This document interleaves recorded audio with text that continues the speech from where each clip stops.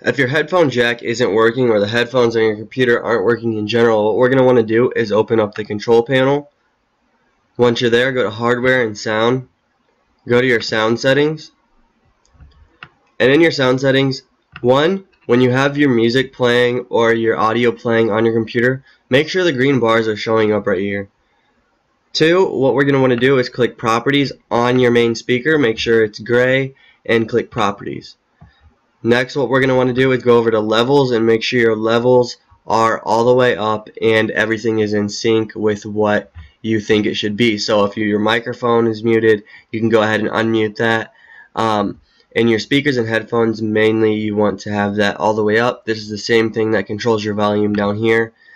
But for mainly, you just want to have your speakers and headphones all the way up. Make sure your microphone's unmuted and your line in is unmuted. And you can also balance these settings if you want, but obviously that's not going to help your audio work. So again, if your audio isn't working, make sure you do your levels and go over here and make sure you have immediate mode checked. After that, you're just going to want to go to advanced and make sure you have the highest quality audio playing for your default format. So as I have here, 24-bit, 192,000 hertz. Studio quality is the highest quality that my computer goes, so I'm going to set that to that quality and click apply. Before you click apply, actually make sure these two checkboxes are marked as well and click apply. Okay, and as you can see, I have audio playing, so since audio is playing, I'll have to close that out before you can save it. So just close out your audio and everything should be working back to normal.